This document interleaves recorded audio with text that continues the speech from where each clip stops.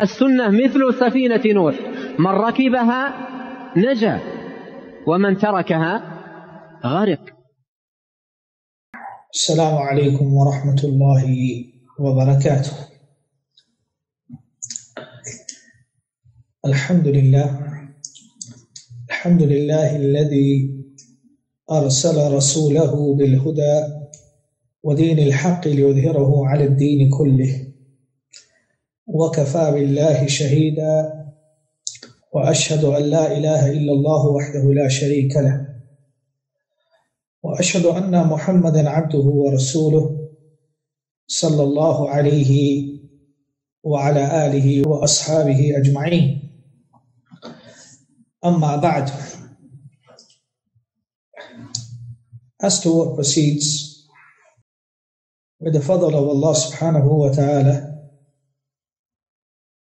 we meet again for our weekly meeting to conduct the study of the book known as Al-Usul al-Thalatha, the three fundamental principles, by the noble scholar al-Imam al-Mujaddid Shaykh al-Islam Muhammad ibn al-Wahha al-Tamimi rahimahullah ta'ala. Currently, I believe this may be is it the 8th or the 9th lesson, or the 8th or the 9th meeting? Wallahu a'lam bis-sawab. But before we start to study the book, due to the many requests from the brothers and sisters with regards to shedding light on the importance of seeking knowledge, ahamiyatu talab al-ilm, and its virtues, wa fadlihi, and its etiquettes, wa adabihi. We decided to go through some issues which are incumbent upon the seeker of the truth and the seeker of knowledge to be acquainted with. Therefore, we decided that before we start this book, we need to understand and we need to comprehend many issues.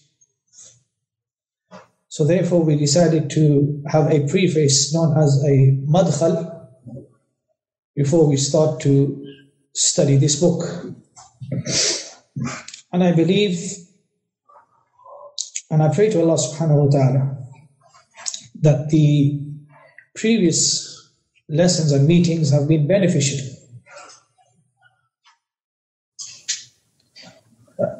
for what the students have acquainted and have studied so far.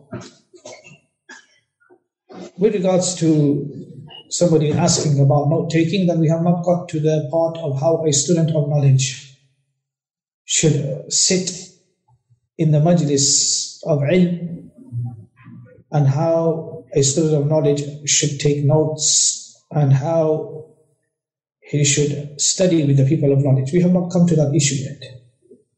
But bi'idhnillahi ta'ala, very soon we will come to that issue.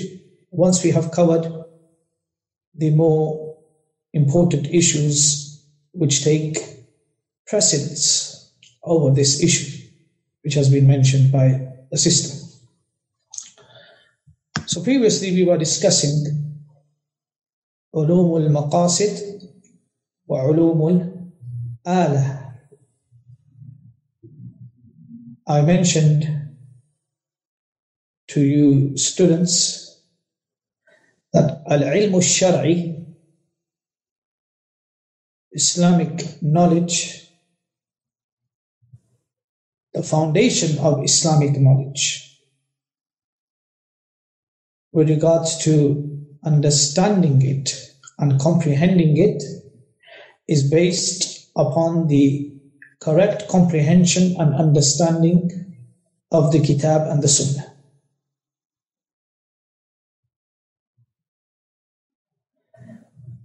And this includes that a student of knowledge seeks and studies that which will aid him and assist him in achieving that goal, which is at-tafaqquh fil kitabi wa sunnah, having the correct understanding of the book of Allah and the sunnah of Muhammad Rasulullah sallallahu alayhi wa sallam.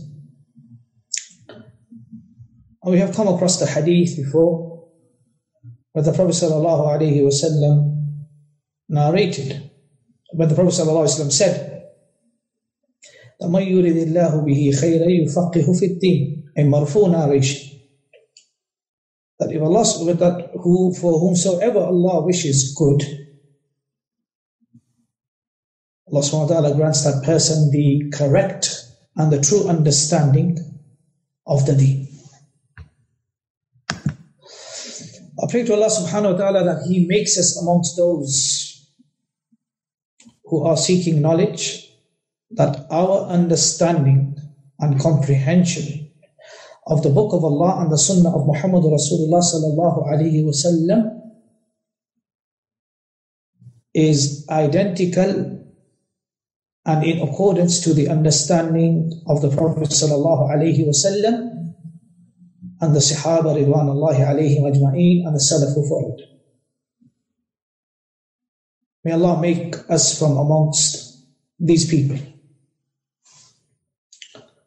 So based upon this, we understood that Uloom, the different sciences, once again by the people of knowledge have been divided into two categories. Uloom Al and Uloom Al Ala. Uloom Al like I previously mentioned, are those subjects who have a connection with beliefs, actions, submission, contemplation, and taking heed.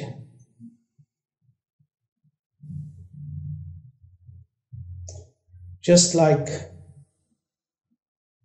ilm al-aqidah, ilm al-tafsir, ilm al-hadith, ilm al-fiqh, ilm al-suluk, ilm al-jaza, ilm al-fara'id, ilm al-sirah al-nabawiyya, and ilm al-adab al-shar'iyyah. So the core subjects, and we studied last week with regards to the three categories that we studied, which Ibn Qayyim rahimahullah mentioned.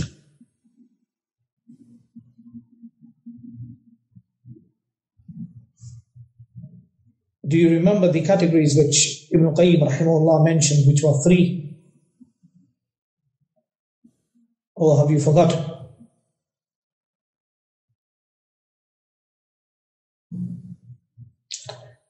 So, Uloom al-Maqasid are those core subjects that a person studies, the major subjects which a person wishes to study and must.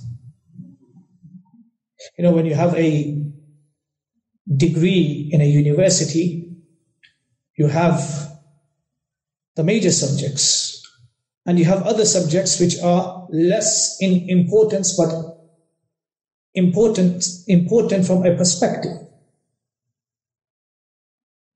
So, from Uloom al-Maqasid is ilm al-aqidah. ilm al-tafsir, ilm al-hadith, ilm al-fiqh, ilm al-suluk. Suluk is behavior, how a person should conduct himself, how his ethics, the morals of a person. Ilm al-jaza, as we know what Shaykh al-Islam Ibn Rahimahullah mentioned, that al-jaza is to know your end with that which you will be requited with. Al-Jannah wa Jahannam, either paradise or hell. Ilm al-Fara'id is inheritance. Ilm al-Sirati al-Nabawiyyah is the study of the biography of the Prophet sallallahu alaihi wasallam, and Ilm al-Adab al-Shar'iyyah, learning the Islamic etiquettes. These are considered to be core subjects. Al-Uloom Al Ala are those subjects which are studied, which are sought, that aid and assist the seeker of knowledge to master and perfect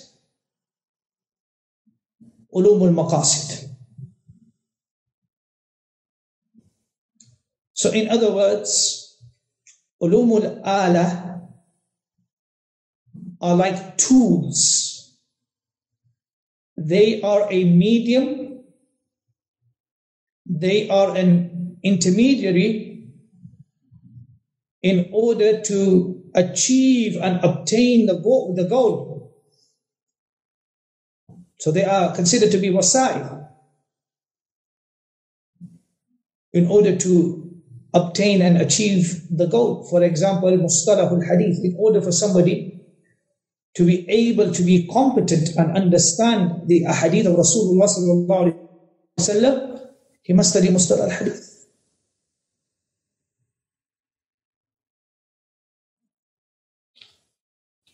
And these Uloom Al Ala, these subjects that are studied, aid and assist the student to have a sound understanding. Now, many of you study the Arabic language, but I don't know that if it was ever broken down to you that why you study the Arabic language and under which category does the Arabic language come under. Allah subhanahu wa ta'ala has mentioned in the Quran, إِنَّا جَعَلْنَاهُ قُرْآنًا عَرَبِيًّا لَعَلَّكُمْ تَعْقِلُونَ. So, al-ulum al-lughawiyyah, linguistics, ilm usul al-fiqh, usul al-tafsir, mustalah al-hadith, and other subjects are all considered to be from Uloom Al Ala. They are tools and mediums, and they are intermediaries in order for you to master the core subjects which are considered to be Uloom Al Maqasid. And I believe this is what we were discussing last week, from what I understand. So now many of you know today that why you study the Arabic language. The Arabic language is from min Uloom Al Ala. It is a tools and a means for you to be able to master Uloom Al Maqasid. So for example, if you don't know the Arabic language, you cannot understand the tafsir of the Quran and the words of the Prophet sallallahu alaihi wasallam.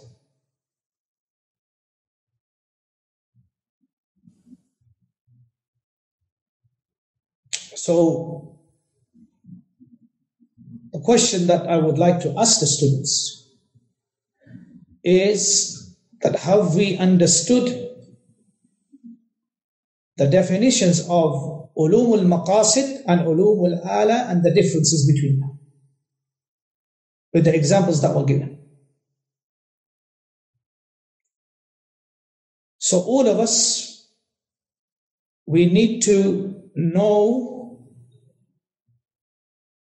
the Arabic language, which is a key component and an important subject to master. And the Arabic language, Uloom Al Ala, is vast. It has many subjects.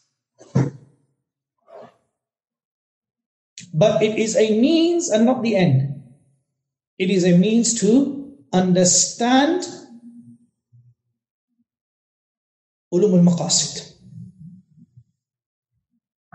Now the discussion after knowing this, where we really stopped at, which is going to be our discussion today, is the question that needs to be asked is, when a beginner or when a student of knowledge starts his journey to seek knowledge, talab al-ilm, that a student of knowledge who starts his or her journey to seek knowledge, a new student of knowledge, somebody who has the aspiration of seeking Islamic knowledge, and this student now has been made aware of Uloom Al Maqasid and Uloom Al Ala. The concepts have been defined, clarified, explained, and elaborated. So now this student of knowledge, who is new when it comes to seeking knowledge, asks the question, which category do I start with? Do I start with Uloom Al Maqasid, dive into and start studying Aqidah and Tafsir and Hadith like many do? Or do I start with Uloom Al Ala, those subjects which are key subjects which act as a tool and a medium and a key when it comes to Uloom Al Maqasid? This is the question. So there are those amongst the people who say that you have to start with Uloom Al Ala, the tools and the means. And there are those who say, no, you have to start with that which is obligatory, the core subjects. And from amongst them, Ilm al-Aqidah. So there is a discussion that has been going on for quite a while. But we need to know the answer, the correct answer. Because if we don't know the correct answer, then our path of seeking knowledge may become difficult for us. We may be clouded. And that's why you find in the West, particularly what I have seen, and this is a trend, that you have, when a new class starts, regardless of whether it's free or it's a paid course, you see a lot of Western students. And when I mean Western students, I mean Western Muslim students from the West. They're all hyped up. And they just enroll onto the course. And then they start studying the course, and after a few weeks you see the numbers drop. And then they disappear. They vanish. Some get fed up, some say I can't do it, it's too difficult. The reason or the cause of this is that because the picture has not been made clear to such students of knowledge.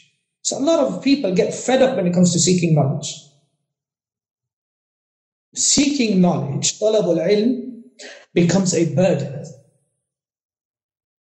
When you have your mobile phone in front of you and you're on your WhatsApp or on your social media, platforms.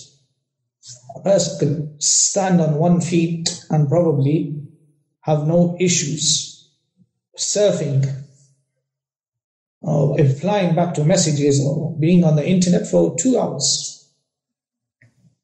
But when it comes to seeking knowledge, the first 15 minutes are fine and okay, or 10 minutes. And then after that, the students, illa ma rahimallah, except for whom Allah has mercy, start fidgeting, start looking onto their phones, and then the minds are traveling. The body is in class, but the mind is in Dubai, on the beaches, under the palm trees, or is at work, or whatever preoccupies the mind which that person has an interest in. Illa marahim. In the end, we find that many, they give up seeking knowledge. They become fed up. They can't do it. They say it's too hard seeking knowledge. Now, the reason for this is not because seeking knowledge is difficult. It's because they have not got their priorities right. They don't have somebody who can guide them, mentor them, like we were mentored and guided by our scholars, our teachers, alhamdulillah. We were blessed. That's why we reached where we are today, due to referring back to our mentors and our teachers and consulting them, and not trying to fast track when it comes to seeking knowledge. So we have to understand this concept that there is no such thing as fast tracking when it comes to seeking knowledge. Seeking knowledge is like a ladder. You have to climb the first step before you can move on to the second step. You can't jump onto the fifth or the sixth step. This doesn't happen. Maybe it can happen in engineering and medicine or any other subject, but when it comes to the inheritance of the Prophet ﷺ, then this is not possible. It is for this reason that it took us 8 to 9 lessons today to get you to this point, so that we can have this discussion. So I do not see those who have come to me and who are studying with me, that they become prey, or they become from amongst those who start hating knowledge rather than seeking knowledge, or they are not able to taste the sweetness of seeking knowledge. So the question is, which is given preference? Uloom Al Maqasid or Uloom Al Ala? The answer to this question is, وَالصَّوَابُ فِيهَا, that the student of knowledge begins with the mukhtasarat, the abridged and the summarized texts, which have easy sentences to understand. Sahlat al-Ibra fi Uloom Al Maqasid. In the first category, which is the core category, which is the core subjects of Uloom Al Maqasid. That's what we begin. And this is exactly what we have chosen. We have chosen al-Usul al-Thalathah. There are 3 fundamental principles, and we know that there are 2 books. The first book is Al-Usul al-Thalatha, and the second book is ʻAth-Thalathah al-Usul wa adillatuha. The 3 fundamental principles.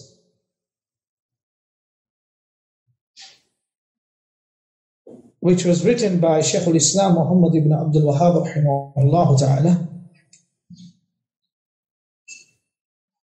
for intermediary students. Mubtadi'een, not with the ayn, not innovators, but with the hamza. Mubtadi'een, lil-mubtadi'een. And yesterday night I was, after teaching al-Manzumat al-Bayquniyah, I came across a risala, or a letter, or a clarification that was written by Shaykh al-Islam Muhammad ibn Abdul-Wahhab rahimahullah ta'ala's son, Abdullah bin Muhammad bin Abdul-Wahhab rahimahullah ta'ala. And Abdullah ibn Muhammad ibn Abdul Wahhab rahimahullah ta'ala, when he was writing this clarification, clarifying to the people that we do not expel people out of the fold of Islam, nor do we hold that the blood of the Muslims is halal, except for that which Allah has permitted us with.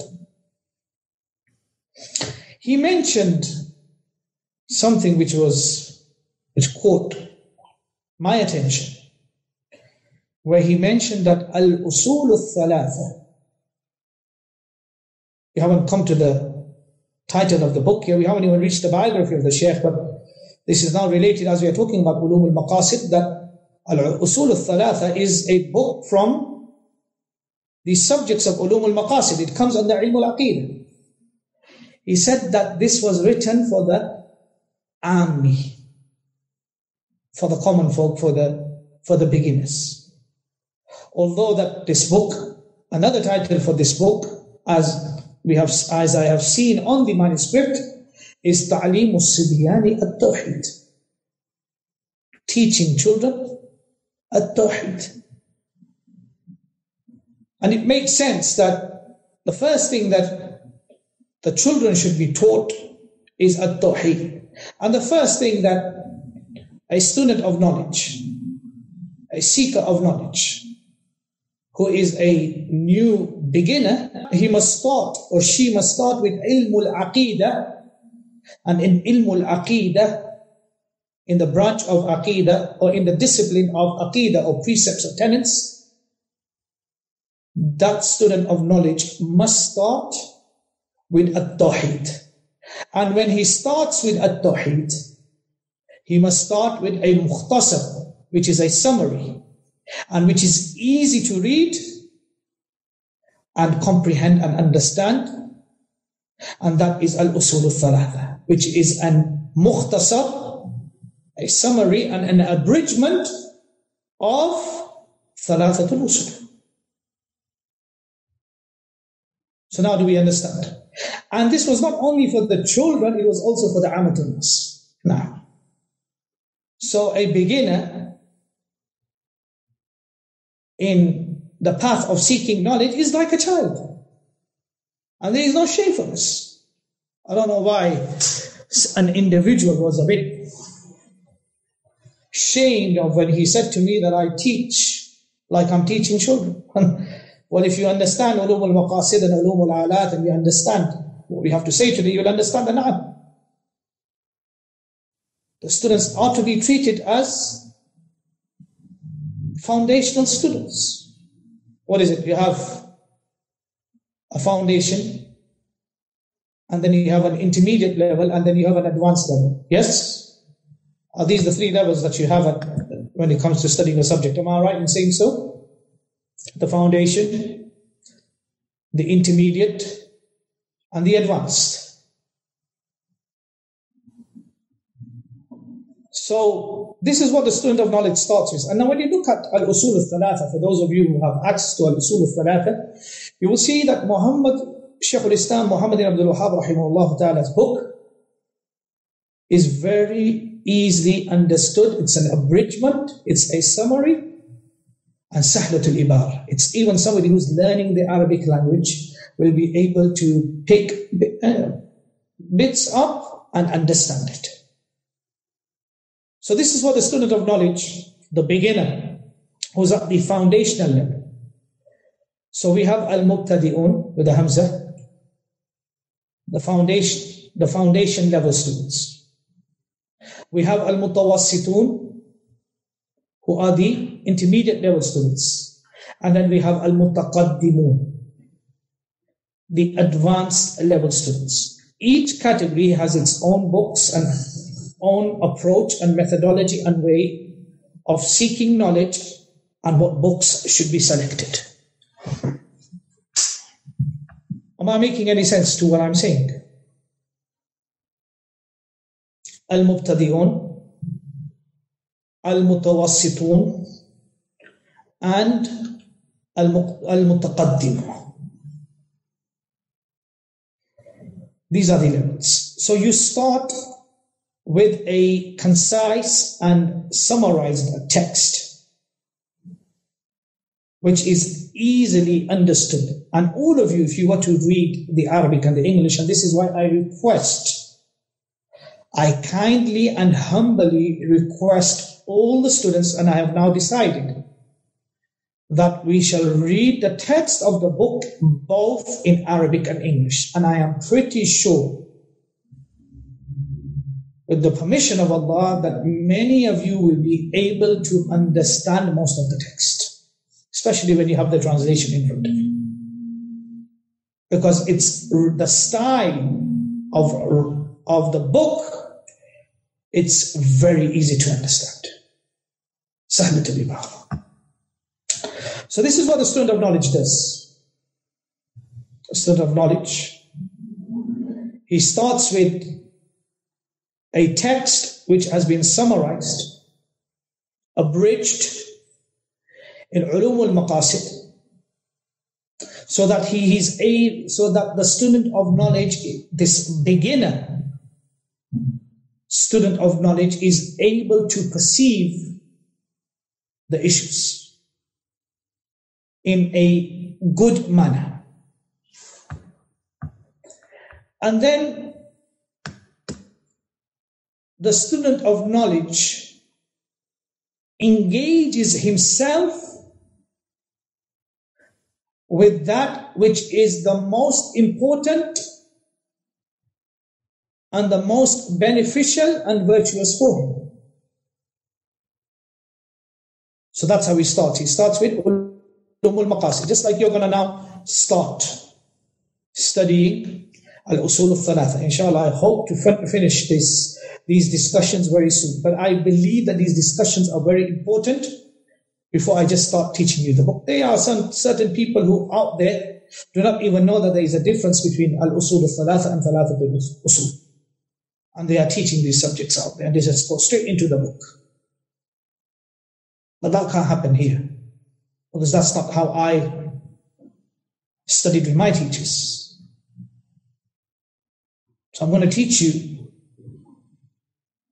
the method, the methodology. I'm going to adopt the same methodology and the same manner in which my teachers taught me. It might upset a few people of saying, oh, when are we going to start the book? You just,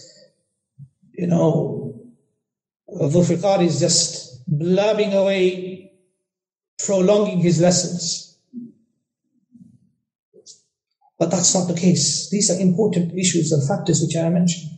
Now, I recommend everybody to have the Arabic copy. And I recommend, and I say it's obligatory for all my students, because the text will be read here in Arabic and then translated into English, and everybody should read the text in Arabic.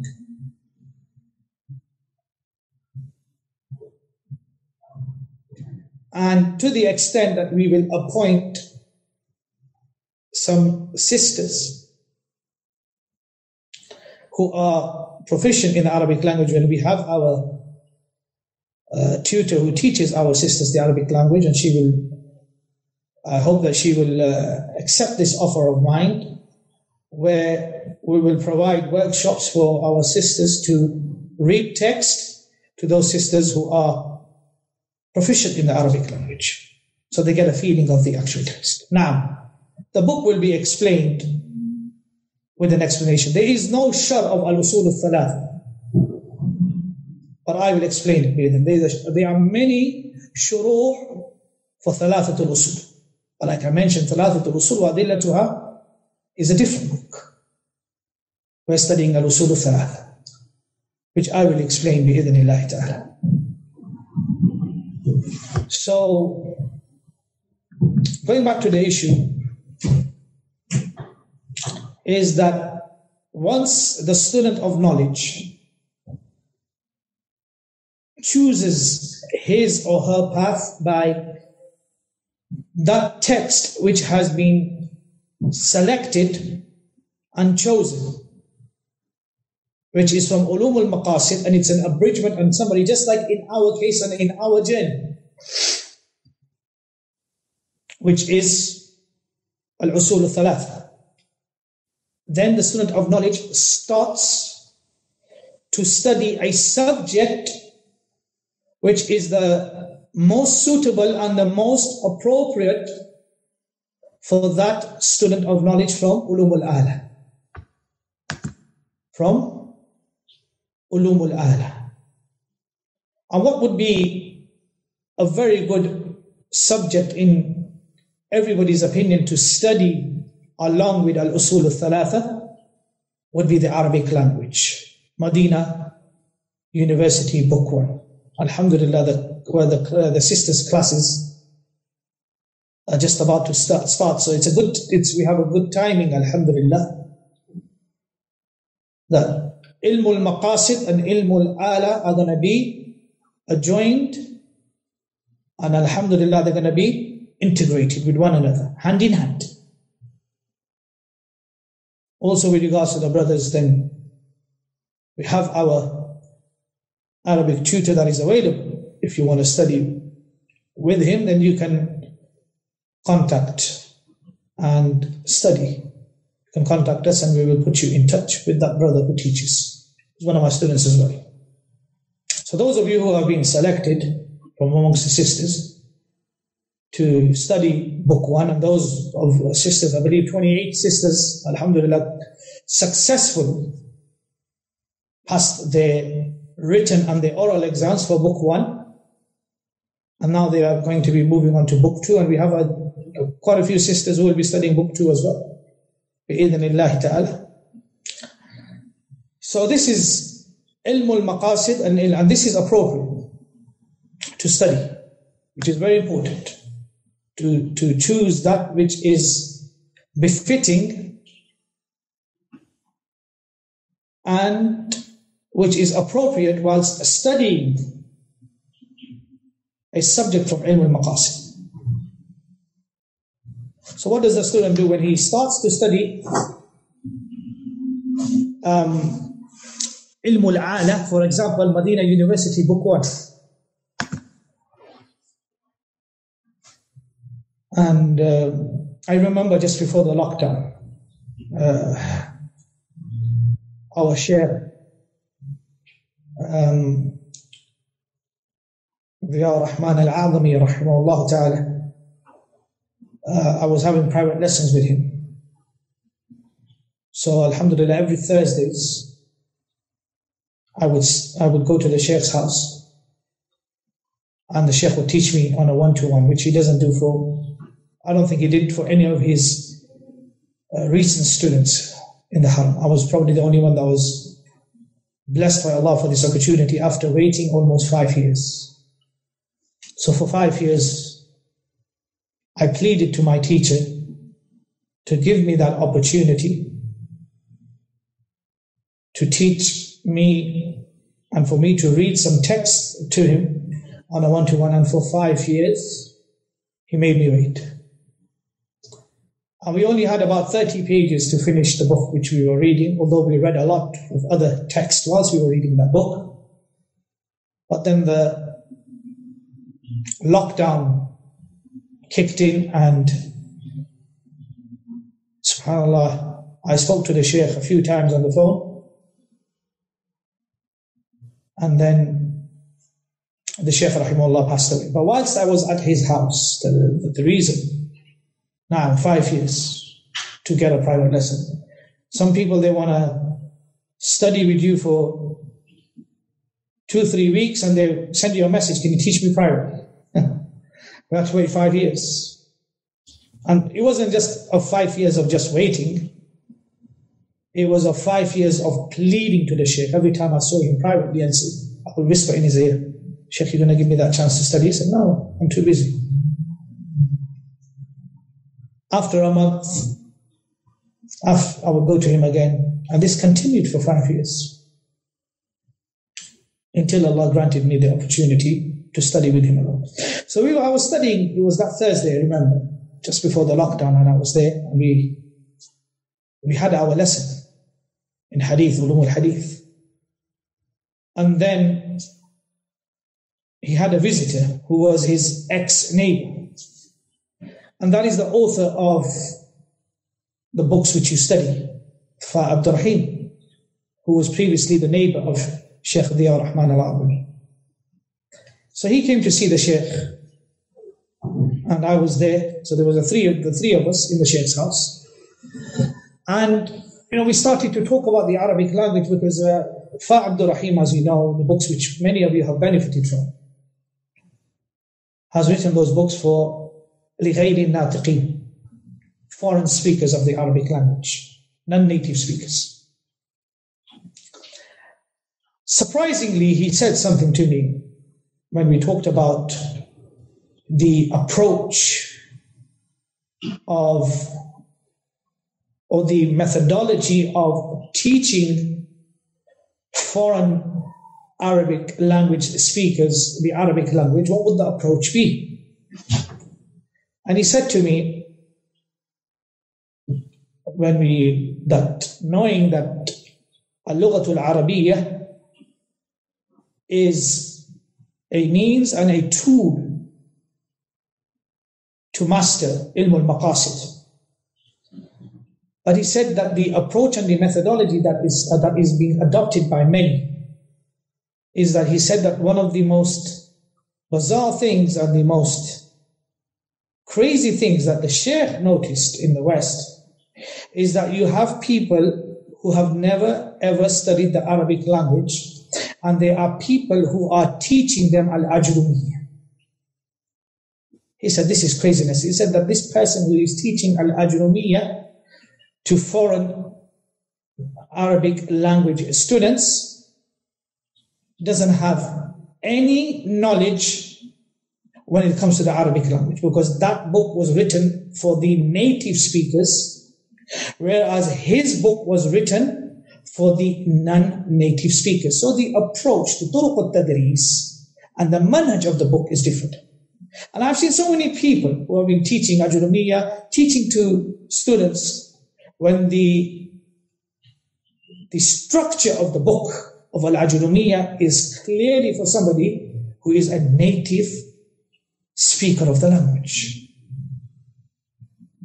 So this is why it's very important that appropriateness when selecting to study a subject, you go and consult the experts in that field, so that when you are studying ilm al-Maqasid and when you are studying ilm al Ala, they go hand in hand and you are on the same page. Just like we have, I don't want to mention their names, but in the West, you see this guy teaching al-Ajrumiyyah, and the people who study the Arabic language and they're studying Ajrumiyyah. It's crazy. He said to me, Shaykh Ibrahim said to me, now this is crazy, he said, I have just to let the students know, I have a certificate, what they call it, the TEFL or the SALTA, of teaching English as a foreign language to non-native speakers. So the approach of teaching English to those whose first language is not English is going to be different from the way our children who go to junior or secondary schools and they learn the English language, the approach is going to be completely different.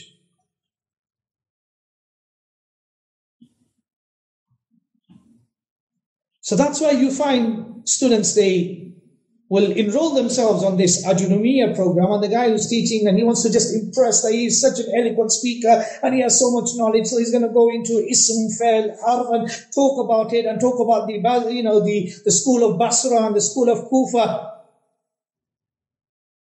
The non-native speaker is going to say, well, this Arabic language is too difficult to understand. I can't, it's not for me.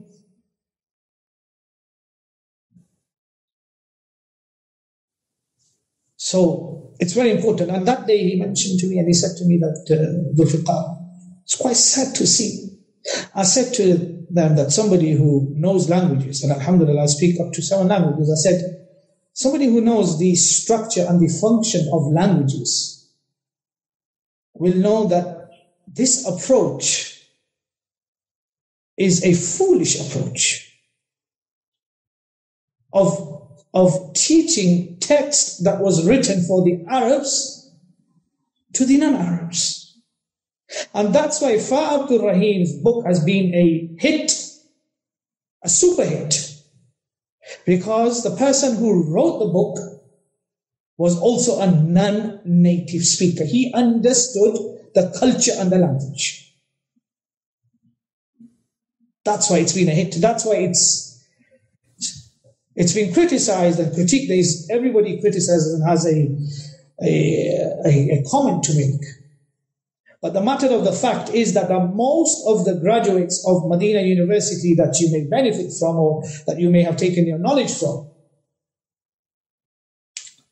is from Fa Abdul Rahim's book.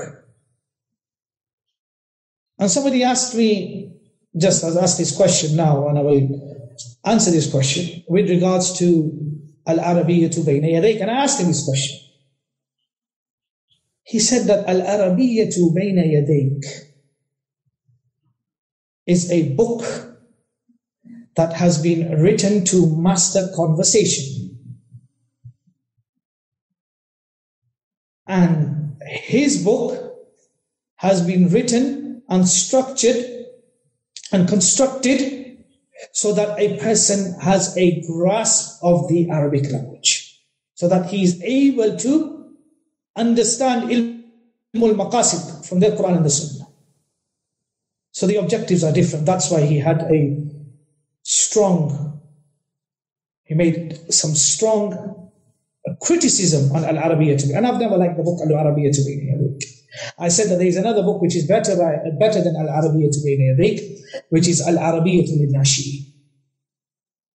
5 parts, I believe, and that is a very good book, because we have scholars from the subcontinent who are masters of the Arabic language, but they can't eloquently speak the Arabic language because they've never lived in an environment where the language has been spoken. So they're very slow when it comes to conversing, many of them. But they will put many of the Arab scholars to shame when it comes to their level of the comprehension of the Arabic language, especially in areas like Nahwa and Sarf.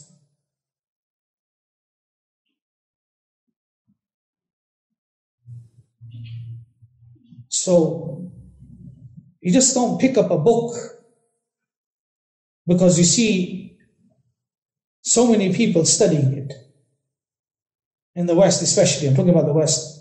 But go back to an expert and see the positive and the negative comments, and then go back to your teacher, your mentor, and discuss that which is the most appropriate book for me. Someone like myself.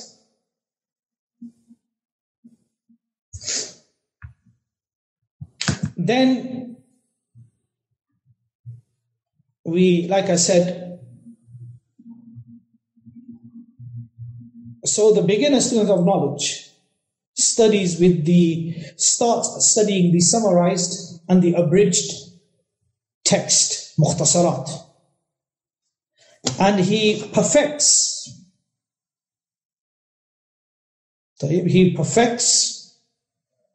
the masail or the issues that he studies that are appropriate for him, are befitting for him to delve into and to understand.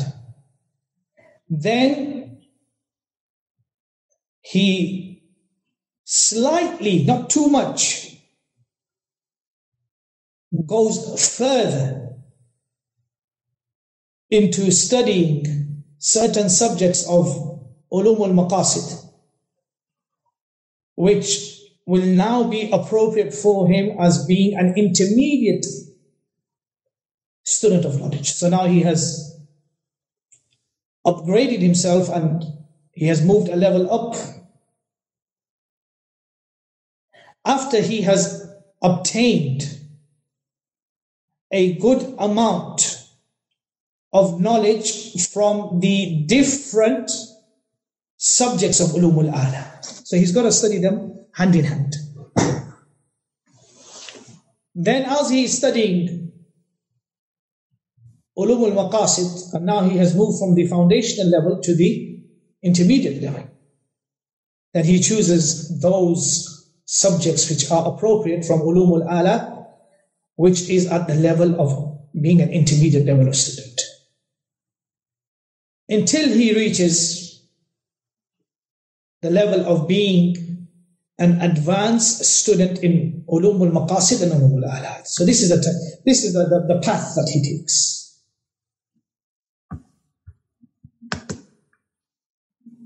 Did we understand of how the people of knowledge have said of how things go hand in hand?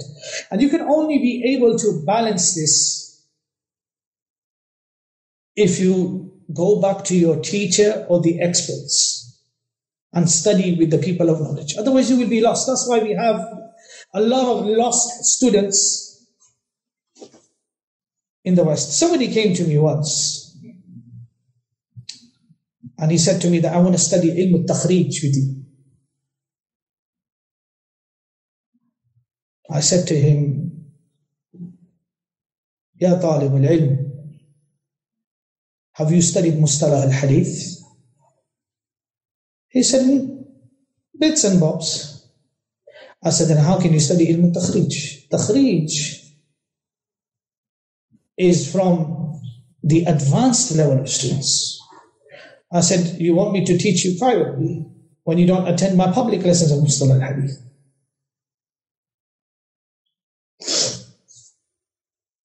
So jumping the level or jumping the gun, like they say, becomes a catastrophe.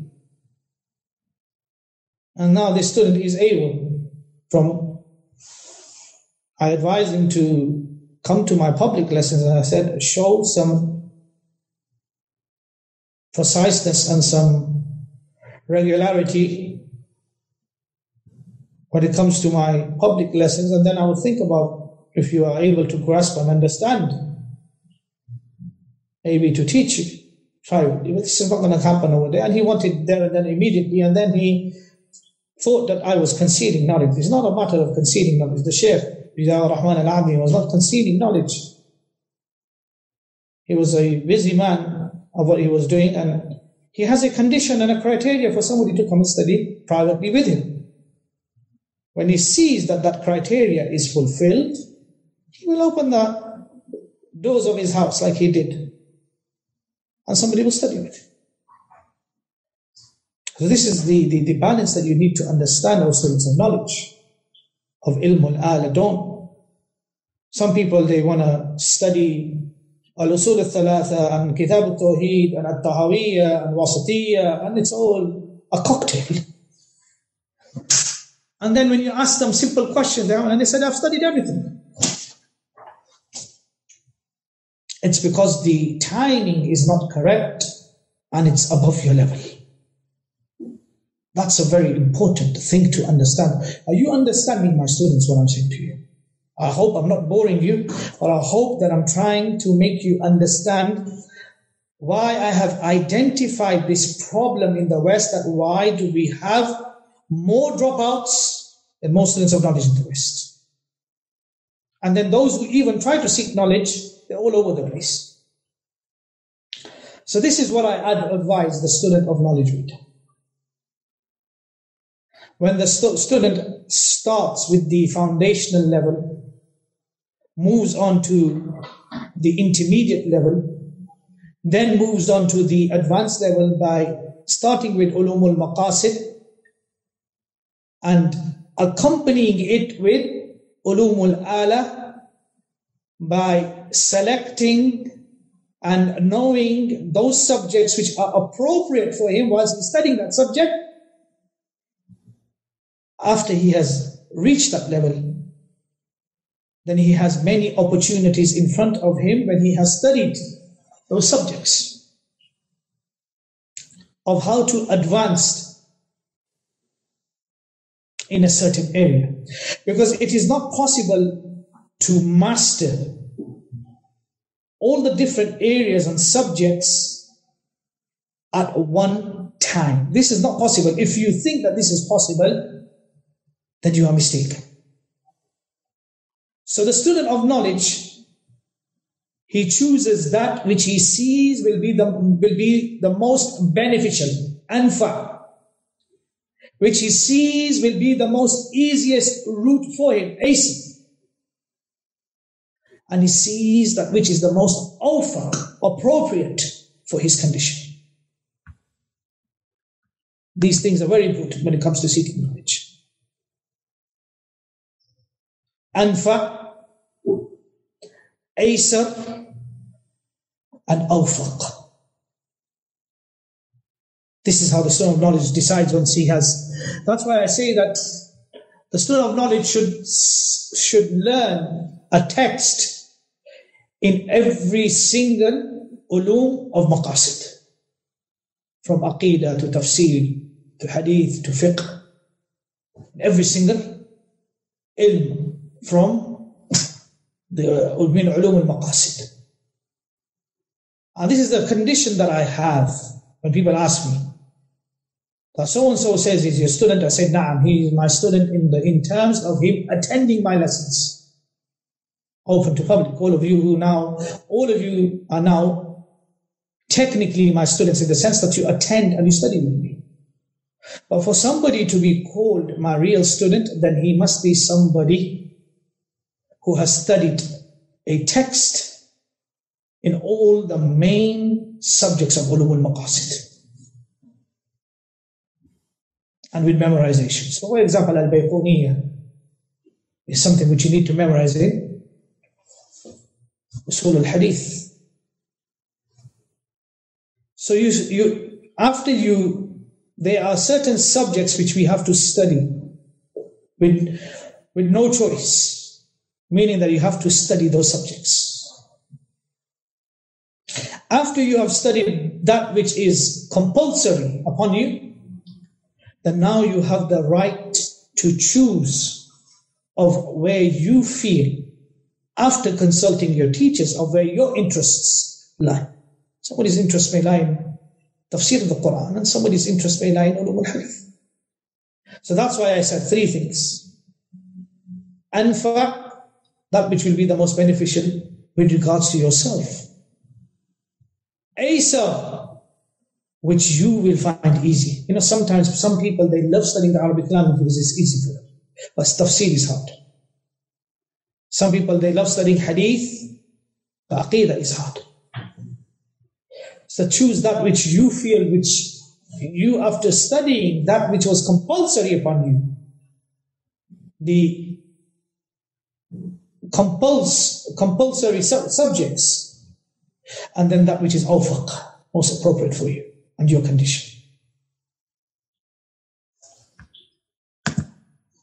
So, from amongst the students, we will have that Allah will open the heart of a student of knowledge when it comes to a particular subject. For example, this particular student A, he is really intelligent when it comes to Uloom Al Hadith. But the other students, they are not as smart as him when it comes to Uloom Al Hadith. So for this particular student, he should excel in that which Allah subhanahu wa ta'ala has made easy for him, which is Uloom Al Hadith. Due to him having a good grasp and benefiting from that particular subject, rather than him busying himself by studying a subject which is going to be difficult for him. So for example, tafsir of the Quran is difficult for this student of knowledge, so he should leave out studying and specializing in tafsir of the Quran, but continue excelling himself in Uloom Al Hadith. This is very important. Are you understanding the point? So something which is appealing to you will not be appealing to another. Something which is going to be easy to you after you have studied the core subjects. You know, when you go and study in a university, there are certain subjects you have to study, and then you have the choice. You know, when you're in secondary school, they make you study maths, English, science, everything. And then when you get to a certain year, they say, okay, right now you have the options. Choose what you want to really study. Somebody might choose physics, somebody might choose chemistry. Now, but like I said, from Uloom Al Maqasid, you will study all the different disciplines which are important to have sufficient knowledge in all those areas, and then specialize in one of them. So you would have to know all the most important issues of Aqidah. So you'd have to study quite a few books of Aqidah.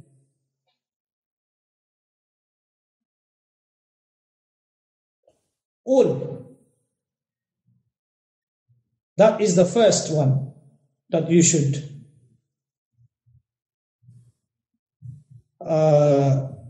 study from Ilm al-Maqasid. All Ilm al-Maqasid is obligatory for you to know until you are able to practice your religion. So, moving further on, O student of knowledge, you should know that there is a particular subject from amongst the subjects that if you were to look at that subject, then that subject is a lofty and a virtuous subject. But for a particular student of knowledge, student X, for him to expand and excel and go deep in this subject, then that's not going to be appropriate or virtuous for him. Why? Because that student may have that difficulty in that particular subject. So although that subject is great, has a great virtue, but for that particular student, it's not going to be virtuous. So that's why you need to know that that student is not strong when it comes to perfecting. For example, let's take the subject of fiqh. When it comes to the study of fiqh, this particular student is not strong. He can't master it. He can't master the issues of fiqh.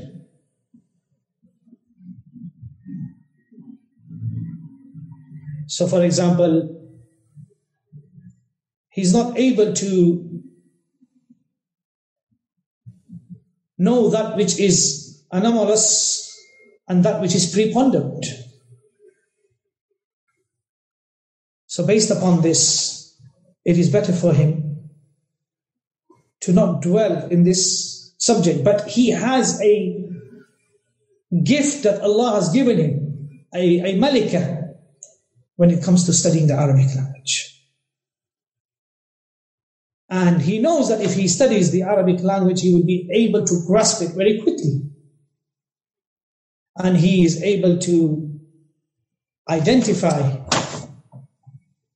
the issues of the Arabic language and be able to distinguish that which is correct and incorrect, and that which is preponderant and that which is anomalous. He knows the references and the resources. He knows the books that he needs to go and research. This is all to do with the Arabic language.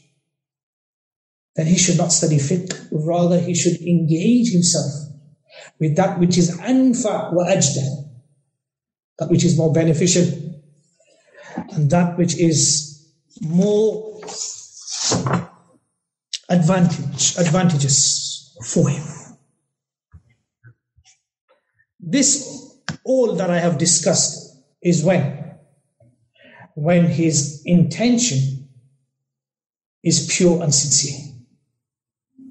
And when he or she strives and works hard in obtaining that knowledge, then it is hoped for that type of a person that Allah will bless him in his knowledge, and that his knowledge will be beneficial for the people. And for him to dwell into this type of knowledge will be khair for him. Then to dwell into those issues which he may not be able to grasp and master.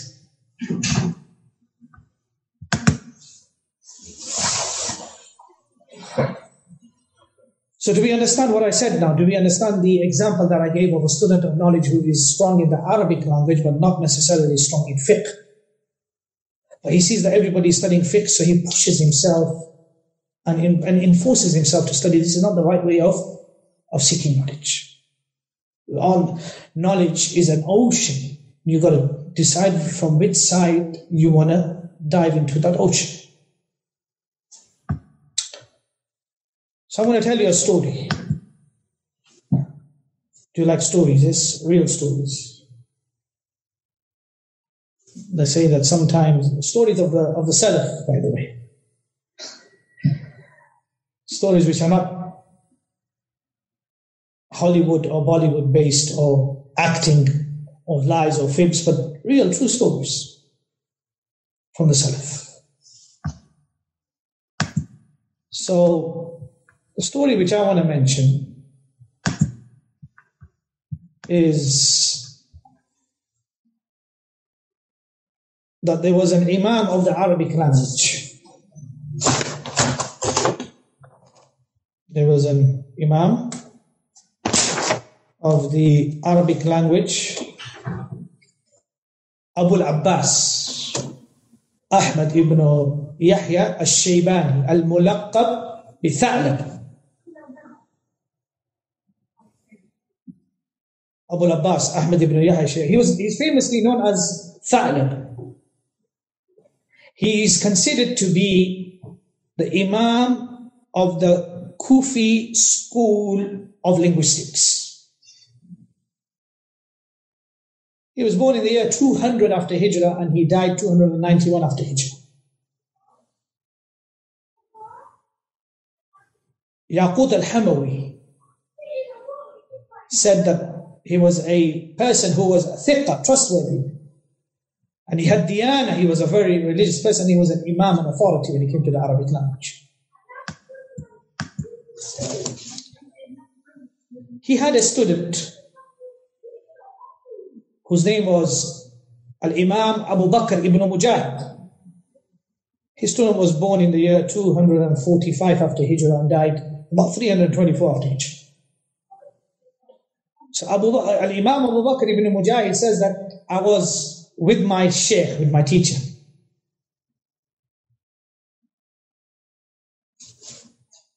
And he said to me, my teacher said to me,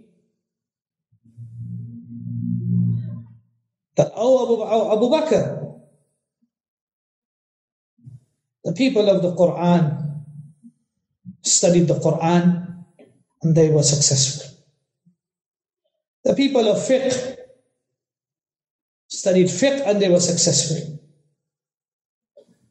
The Ahl al-Hadith, they studied Hadith and Allah granted them success.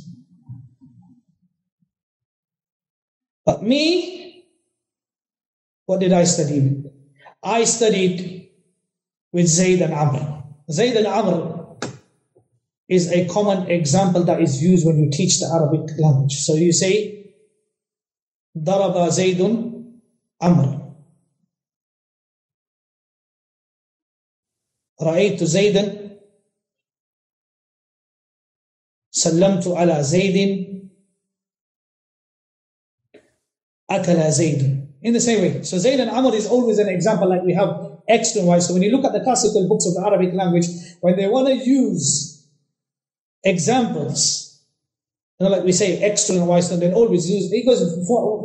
He said, look at all these people, look at all these great scholars of the Quran, of fiqh, of hadith. They spent all their lives and Allah granted them success. And I, Tha'lab, what did I busy myself in? I busied myself in working out whether it's Zaydun or Zaydin. He said, فَلَيْدَ الشَّعْرِ مَا يَكُونُ حَالِي فِي الْآخِرَةِ. Because I wish I knew what's going to happen to me in the akhirah. What about me? What's going to happen tomorrow?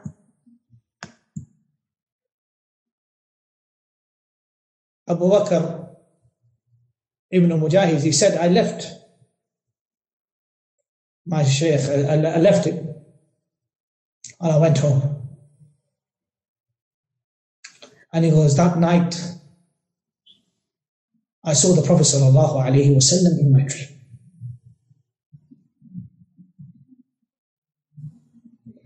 And the Prophet ﷺ said to me,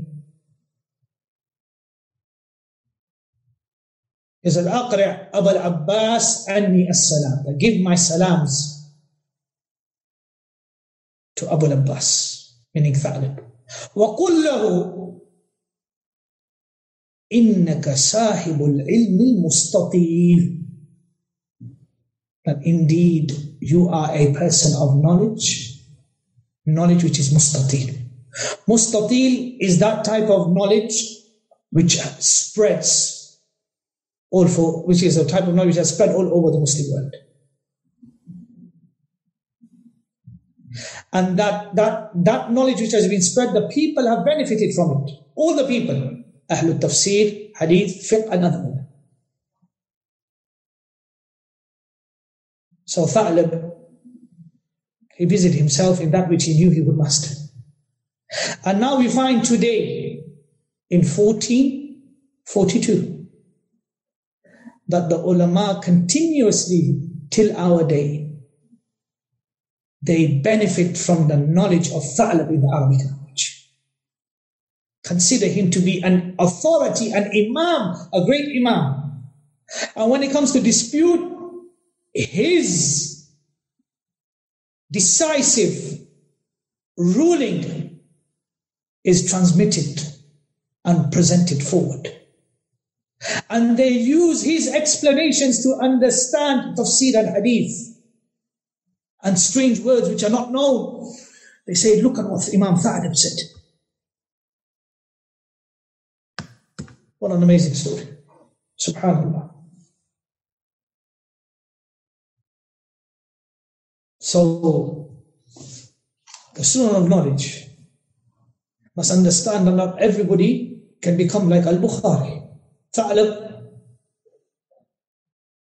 when did he die? 291. Contemporary of Imam al-Bukhari. But he busied himself in learning about the Arabic language. And look at today what his position is. Tafaddali. Look at his position today, that Tha'lab is an imam of the school of Kufa when it comes to the Arabic language. And his knowledge, you will find his statements in books of hadith, fiqh, usul, everything. When it comes to investigating and solving issues of the Arabic language. So he wondered, and he said to his student, he said, look, I spent all my life worrying about Zayd and Amr. Are you following the story? Do you understand the moral of the story? Or are you still lost? Maybe today's lesson has not inspired you or made things clear to you. Allah knows best. But all of us know our level and know our interest and know where we should be headed towards when it comes to seeking knowledge. Not all of us can become like Bin Baz and Albani and Ibn Uthaymeen. Ibn Uthaymeen, what is he known for? Who knows? Ibn Uthaymeen is known for fiqh Shaykh Albani is known for what? Hadith. Shaykh bin Baz is known for what? Aqidah. That's why they say that in the final Hajj of when Shaykh bin Baz, Shaykh ibn Uthaymeen and Shaykh Albani met and they were in the same tent, Shaykh bin Baz would be asked a question. If the question was with regards to hadith, he would say to Shaykh Albani, answer it. If a question was on fiqh, he would say to Shaykh ibn Uthaymeen, you answer it. And if a question came on aqidah, Shaykh bin Baz would answer it. But Allah blesses some scholars to master everything. Very few of them I have seen, but I have read that they say such scholars, every single subject, it was as though he was an imam in it. And from amongst them is Shaykh al-Islam, Ibn Taymiyyah. And after Ibn Taymiyyah, somebody close to our era, Shaykh al-Islam Sayyid Nadir Hussain al-Dahlawi. This is why they called him Shaykh al-Kul fil Kul. Why did they call him that? Nobody knows. They called him Shaykh al-Kul fil Kul. Because every single science that he spoke about, he said to the students, I have equal knowledge of it. And he'd give him anything. In everything, every single science, hadith, fiqh, usul al-fiqh, mantiq, everything. Ilm al-kalam, everything. They say that they have not seen a man like this 300 years. In everything. They asked him, with regards to the i'rab of the Quran, he said, they asked him, Shaykh, how do you find the i'rab of the Quran? He says, I find the i'rab of the Quran with the mercy of Allah, just as I see my palm. That's how easy it is for me to make i'rab of any ayah of the Quran. Give me an ayah and I'll make it i'rab. So our aspirations should be like Shaykh al-Islam Sayyid Nadir Hussain al-Dahlawi, that these should be our aims and our aspirations. I'rab is when you are able to identify and break down the Arabic sentences of the vowels, of why there's a fatha, dhamma and kasra on this. To be able to understand and justify. This is I'rab.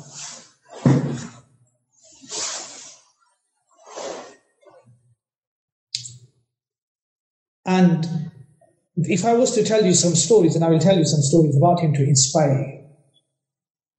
Shaykh al-Islam Sayyid Nadir Hussain al-Dahlawi rahimahullah, Ibn al-Qayyim, Ibn Taymiyyah, and great scholars before them. And somebody who is close in our time, 200 years ago, is the Indian great scholar Shaykh al-Islam Sayyid Nadir Hussain. That's what they call him, Shaykh al-Islam. And that's why his students, they had mastered many of the subjects, not only one particular area. So we have, for example, Shaykh Salih al-Fawzan. Somebody is asking, he's known for Aqidah. Shaykh Fawzan is known to be an authority in Aqidah. Aqidah being his first major, and the fiqh of the Hanbali madhab being his second major. Shaykh al-Islam Sayyid Nadir Hussain al-Dahlawi, Shaykh Sulaiman al-Rahili is known for Usul al-Fiqh. For Usul al-Fiqh, his speciality is Usul al-Fiqh. Now, somebody is asking, that was Hafiz Ghandalvi a master of hadith or everything? He was a master of everything. There was a time in the Indian subcontinent that particular period, till the time of Ghandalvi, rahimahullah ta'ala, that those who graduated in that era and studied with the scholars, they would master everything. That's why you found that the Arabs, they traveled back to the subcontinent to study because they were amazed. Now, they even mastered the madhabs. Nadir Hussain Dahlawi was acknowledged by the Hanafis of being a great master of the Hanafi madhab than Hanafi scholars. So that a Salafi scholar being more knowledgeable of the Hanafi madhab and acknowledged by the Hanafis, attested by the Hanafis. Now, the chat is asking me about every single scholar. They are not. Now, Sana'ul Amr al-Sari was also a master of all the subjects. That's why when you see Sana'ul Amr al-Sari, of over hundreds of books that he has written a book on every single subject. I was looking for a book on Usul al-Fiqh. Now, and from amongst them, the last that we saw, who had a great grasp of all the subjects, was our Shaykh Mufti Muhammad Rahmatullah. Now, when he talked about comparative religions, we thought Zakir Naik was like a Mickey Mouse in front of him. As people consider Zakir Naik to be a great scholar of comparative religions. When you read in some of his readings, when he talks about Christianity and Hinduism, that's why they say that one of the best books that he had written was Al-Yahud fil Quran in 2,000 pages, which is lost. The Jews in the Quran, of 2,000, almost 2,000 pages. So, I don't know how much time has passed now, but we need to know with regards to our priorities, our interests, our goals and our aspirations, and also our limits. And by this we are able to draw that balance after studying. So the first objective of all of you students is that you must study every single discipline from Ilm al-Maqasid. Have a taste of all the subjects and study a text with that. And at the same time you are studying a subject from Uloom Al Ala to help you master that Ilm al-Maqasid.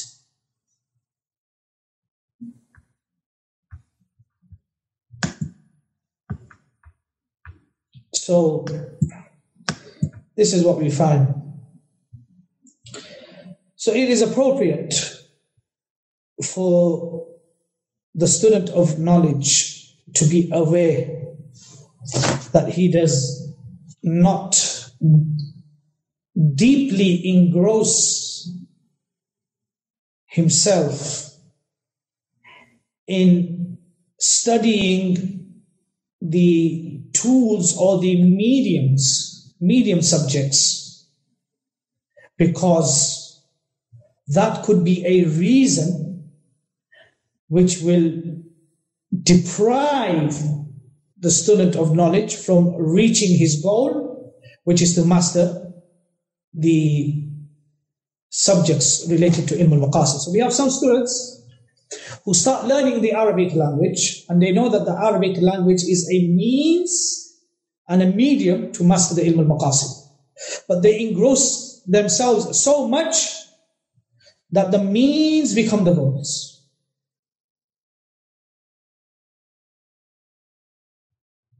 So for example,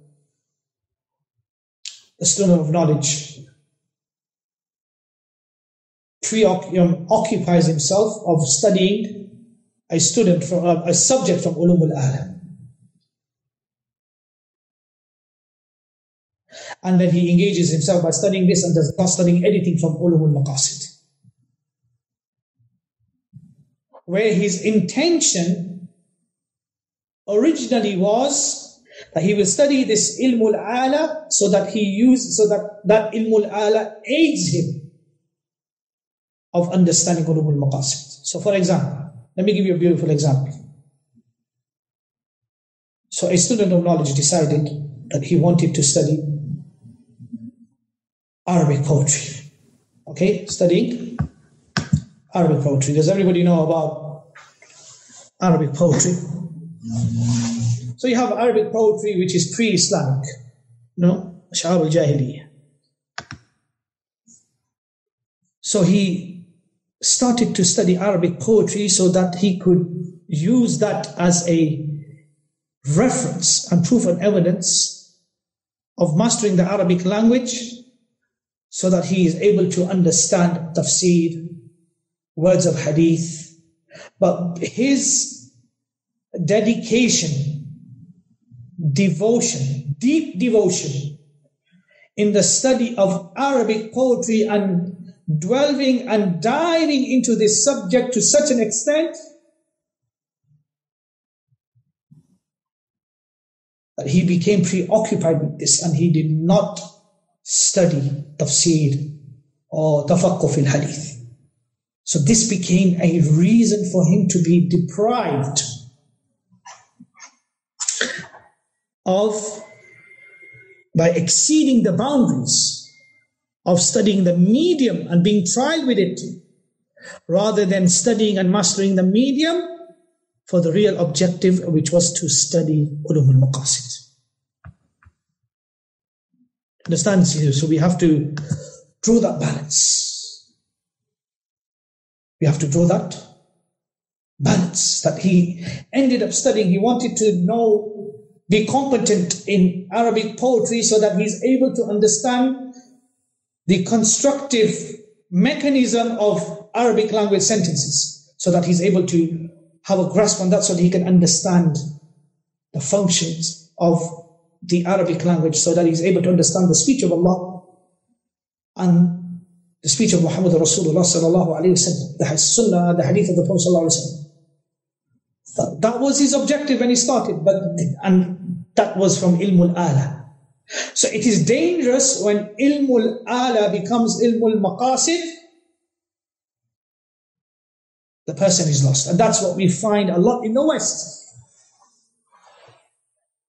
People are focusing on one particular individual I heard, and he's talking about such issues of linguistics, of the Arabic language, when teaching tafsir, that he's teaching everything and he's mentioning everything but tafsir.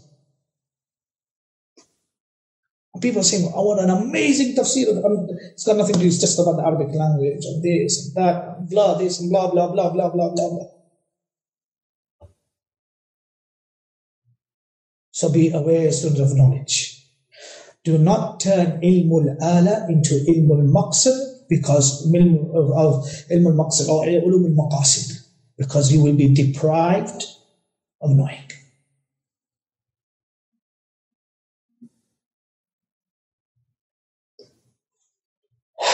And I'll give you another example, and we'll finish it here. And what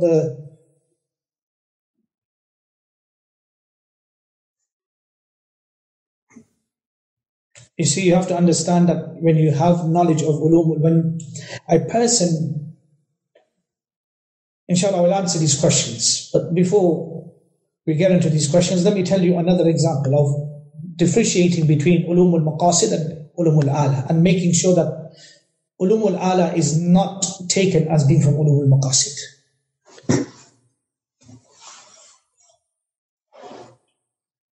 Somebody asked a good question before I finish the discussion. That Tha'lab mastered the Arabic language, but he did study Uloom Al Maqasid. He did not neglect them. He had sufficient amount of knowledge of all the Uloom Al Maqasid. And then he mastered the Arabic language. By giving you the second example, do we understand the difference? Let's not mix up Tha'lab's example with the example that I gave. You have a objective that you want to master the Arabic language. So for example, a lot of people, I'll give you a beautiful practical example. People want to learn or start learning the Arabic language. Why? So that they can understand the Quran and the Sunnah. Yes or no? Yes or no? But you find that many of the people, they focus on conversation. So they started seeking the Arabic language to understand the Quran, but now they're just focusing just on mastering conversation. They want to be able to speak the Arabic language so much, and they dwell so much, and that's all their time, effort, and everything is gone into that. That was a means, was Ilm Al Ala, has now become the Ilm Al Maqsad for them. And they did not end up studying Aqidah or Tafsir or anything. Tha'lab studied these subjects, but then he chose to specialize in this because that was more befitting for him. Did he not have that doubt? But the people of Quran say Quran, the people say, because it was befitting for him, because he had studied that which was obligatory upon him, and then he knew that this was more befitting for him. He didn't neglect ilm al-Maqasid, and he did not change ilm al Ala to be from ilm al-Maqasid. So the reasoning with Tha'lab does not make sense if you understand the moral of the story.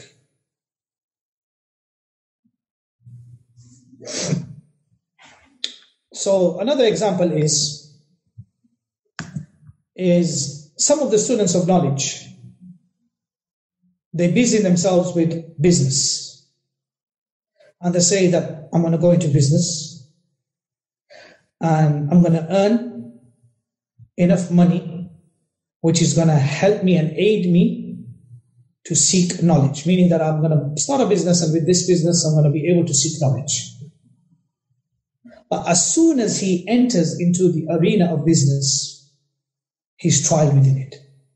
So this was now this was like ilm al Ala, that he wanted to obtain, start a business, which was a means and a tool, a means and a medium for him. And with the money that he was able to get, he said, you know what, if I have my own business and I make good money, I don't have to work on a 9-to-5 job, I'm going to try to seek knowledge. But then he started making a lot of money, or he started getting into his business. He just engrossed himself. And then he just expanded and he just focused on his business until his objective was lost, which was that he, with this business, was able to seek knowledge.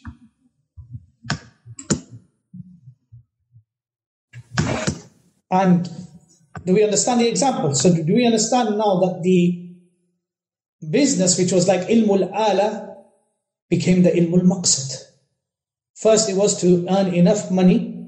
So now a 9-to-5 job, I can attend this class and do seek knowledge here and learn this. So I want to earn enough amount of money so I have a peace of mind.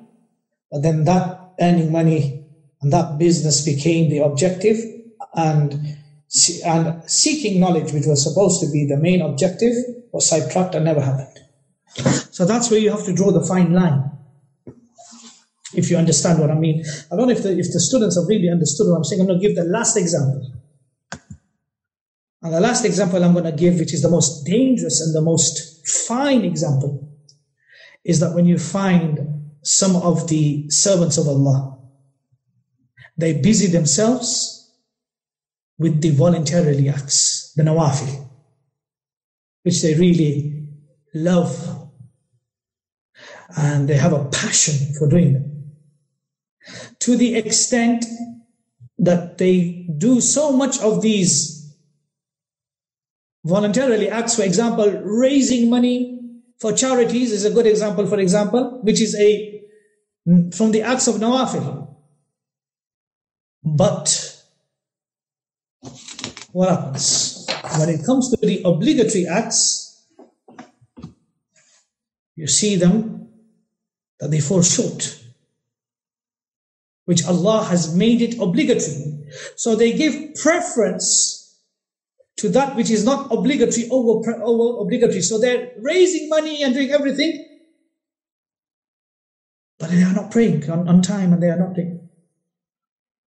Or they are not abstaining from haram. So they go to that extreme. And due to them giving importance to nawafil over wajibat, that becomes a reason of them being deprived from the barakah of time and action. May Allah subhanahu wa ta'ala protect us and grant us afiyah. And may He guide us to that which is the firm way. And may He protect us from the misguidance of fitna. So this is a great example to give as well. Another example. Working, for example, doing charity work, this and that, but leaving out that which is obligatory. So you see a lot of sisters out there, they want to help and do charitable work, which is a good action. Sadaqah is. But you see that they are mutabarrijat. You see that they are free mixing with men. They are not properly covered. So that's obligatory. So focus is given more on these things than that which is obligatory. So ilm al-Maqasid is like al-Wajibat, and And Uloom Al Ala from that perspective is like the nawafil. It has its place and its time.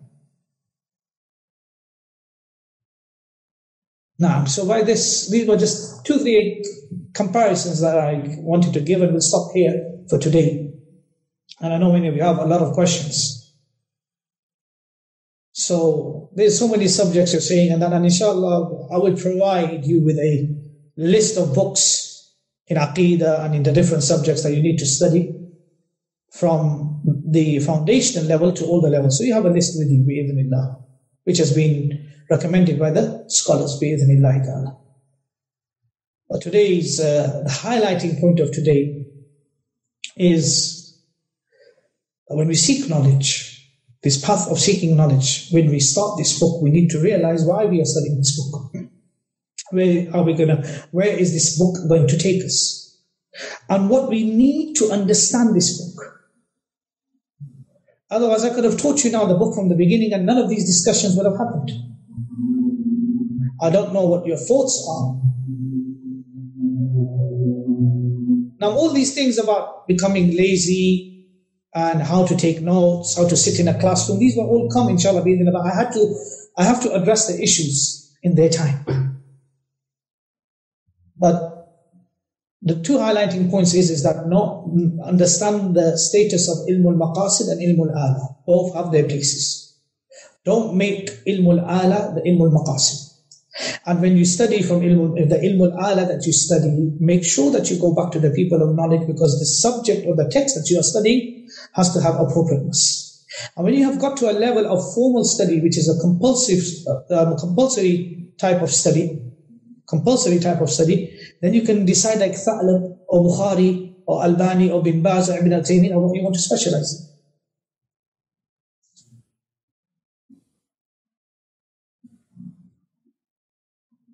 Now, so this is what I wanted to mention, and we'll stop here. The next lesson that we're going to talk about is the manifesting Zahirul Ilmi wa Batinihi. The manifested and the inner type of knowledge. Because knowledge is not just about theoretical, as people think that the Salafis only focus on theoretical knowledge. No, the Salafis talk about the inner type of knowledge, which is the knowledge of the purification of the heart, tazkiyatun nafs. We do have, this is a great role, and this is one of the main objectives of studying knowledge, which is to cleanse, that this knowledge becomes a means to cleanse our hearts and to purify our hearts. And that's when the heart becomes alive. Otherwise the heart is as good as being dead. Because if theoretical knowledge was the only objective, then the professor who teaches at SOAS or at Oxford or at Yale is no different from us. Because he theoretically knows opinions and can write a paper on this subject and that subject, or even probably teach you Usul al-Thalathah. But is that knowledge something which is going to bring his heart to life? His heart is dead. He is as good as dead. The faculties of hearing and seeing and listening are as good as dead. Because they hear, see, hearing, seeing, and listening, they hear, see, and listen to everything, but the speech of Allah.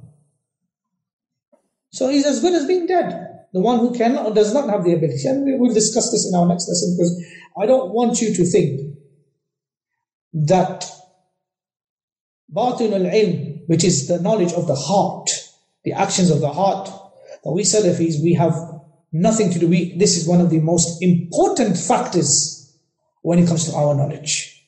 And this is where we slacken. There is not enough importance given in the West. That's why a lot of people from the deviated sects are under the impression that we reject this type of knowledge. We reject types of Sufism. Sufism is that which is rejected. Or those things which are contrary to the Quran. But tazkiyatun nafs is something which is part and parcel, and which is fundamentally mentioned in the Quran. And we find all of our scholars gave this importance. So that's going to be discussed, that when you do seek this knowledge, like when you do study al-Usul al-Thalatha, how will al-Usul al-Thalatha have an impact upon your heart? How will it be able to get you closer to Allah?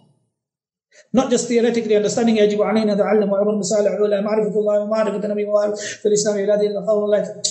is not the only objective. So mastering and memorizing and this and that, or refuting that. The most important thing is how this knowledge is going to have that impact upon our hearts. How are our hearts going to tremble and be washed and purified from this knowledge? How is it that when we study this knowledge, that when we say Allahu Akbar and we pray, we taste the sweetness of Iman in our prayers? And we feel that we are getting closer to Allah by studying this knowledge, by acting upon this knowledge, by cleansing our hearts. So we have Zahir al-Ilm wa Batinihi, which is going to be our next discussion, bi-idhnillahi ta'ala. Now, so you can keep your questions till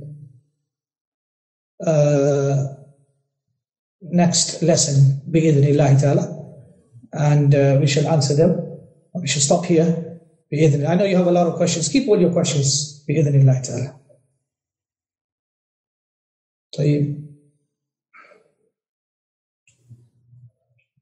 Now you may be excused, Osman. Barakallahu feek.